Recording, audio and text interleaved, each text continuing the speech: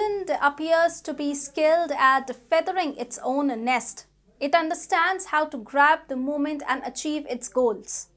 The entire world wants Russia and Ukraine to reach an agreement as quickly as possible.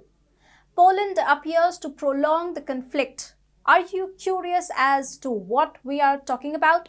Before talking about what Poland is up to, let's talk about Poland and Ukraine's historical relations. Hi and welcome to TFI Global, the foreign affairs and geopolitical analysis arm of the TFI Media Group. I'm your host Tejasvi Malhotra, and if you haven't subscribed to the TFI Global channel yet, please hit the subscribe button and press the bell icon to receive all the latest updates. Western Ukraine has been governed by Poland several times in history, including after the 1921 Riga Peace Accord, and anti-Polish sentiments are still present in Ukrainian nationalism today.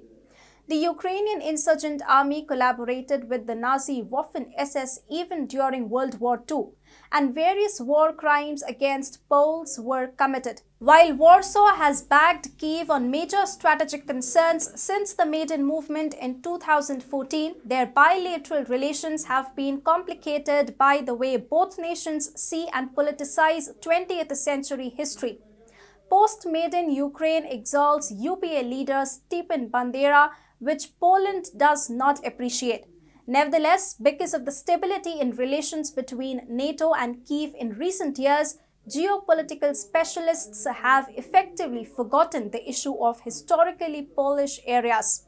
However, it is also possible to believe that in the midst of disputes and tensions, Poland, with NATO's help, wishes to regain these regions, which would be of immense geostrategic importance to the Western alliance. Poland now appears to be achieving its goals under the banner of maintaining peace in the war.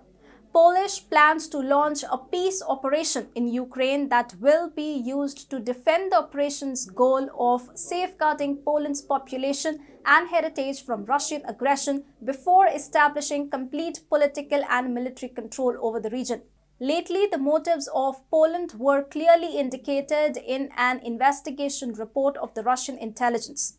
The head of Russia's Foreign Intelligence Service stated that Poland, with the help of the US, is currently planning to take military political control over Western Ukraine through a future armed intervention. According to the intelligence acquired by Russia's Foreign Intelligence Service, Washington and Warsaw are engaged on plans to establish Poland's tight military and political control over its historic possessions in Ukraine, he said lately during a public statement. In fact, Russian Security Council Secretary Nikolai Patrushev indicated that the Kyiv regime's so-called Western friends are not opposed to profiting from the current crisis and have particular plans for Ukrainian land. A clear confirmation of this was the Polish President Andrzej Duda's recent visit to Kyiv, as well as his statements that the Polish-Ukrainian border would soon cease to exist, Patrushev said. It's worth noting that Poland has consistently supported Ukraine since the war began and has lately stated that it will agree to function as a security guarantee for Ukraine. President Duda of Poland declared that if Ukraine asks them to be security and peace guarantors after the war, Warsaw will be ready. It's also important to note that strangely the Western media has been silent on this subject despite the fact that it's a major issue with the high risk of escalation in the Ukrainian conflict. When the country involved is a NATO member, it appears that talking about attempts to balkanize Ukraine is illegal in mainstream media.